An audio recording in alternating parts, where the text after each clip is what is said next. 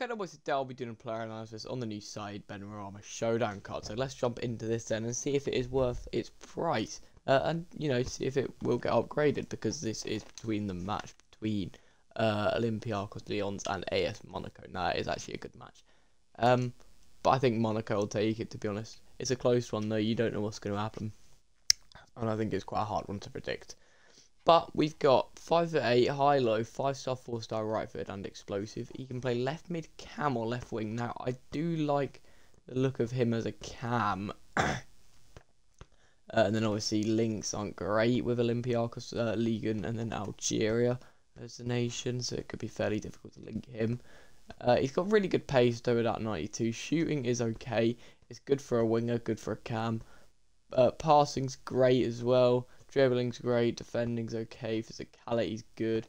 Playstyles wise, what we've got power shot, ping pass, rapid, technical plus, flair, trickster plus, and trivella.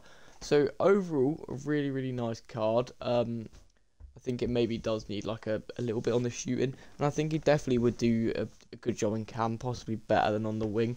And then what price are we looking at here then? So he's an 83 and an 86 with an inform.